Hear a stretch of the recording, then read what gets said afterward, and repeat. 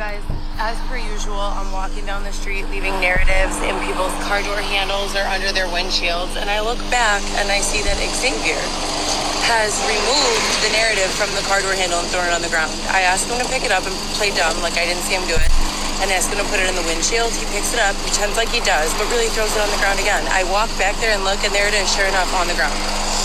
So, husband, stalker, creep, brother of the district attorney, sabotage, which one?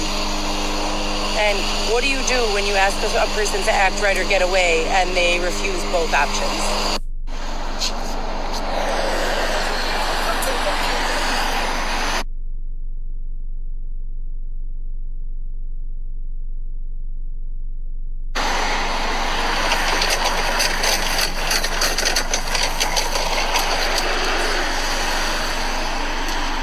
That's what I'm doing when I say I just walked from downtown to 25 miles away, northwest suburbs, to drop off my kids' groceries.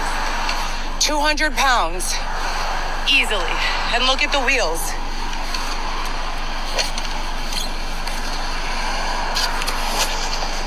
This is not easy.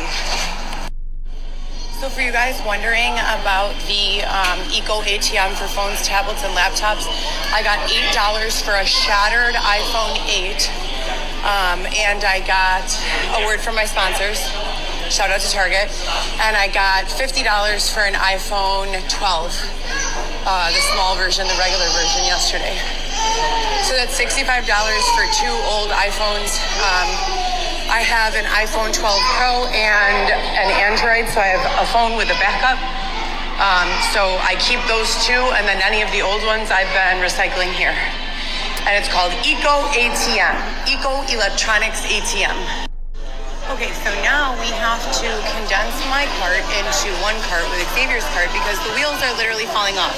But, by the way, 3-wick candles are $14.95 in Bath & Body, and all of the fragrances are $4.95. Bath & Body, Harlem, and Irving. I don't know if they're doing it at all the locations. We are going to condense our carts. But then we're at the laundromat, and this 80-year-old man is trying to help me get a job. He's like inquiring about our situation, can clearly see that we're homeless and have all of our stuff. I have been passing out flyers everywhere for 4 years. My first year of dealing with this, I made a business card with a direct link to my blog where I have everything written and passed out 1,000 copies all around. Xavier followed that old man to Aldi out of the laundromat and threatened him for giving me contact information for a job. But he thinks that it's acceptable to go talk to these women who are literally overtly selling different services. It's not okay. It's not okay at all. Separate from me or act how you expect me to act. But then we're at the laundromat, and this 80-year-old man is trying to help me get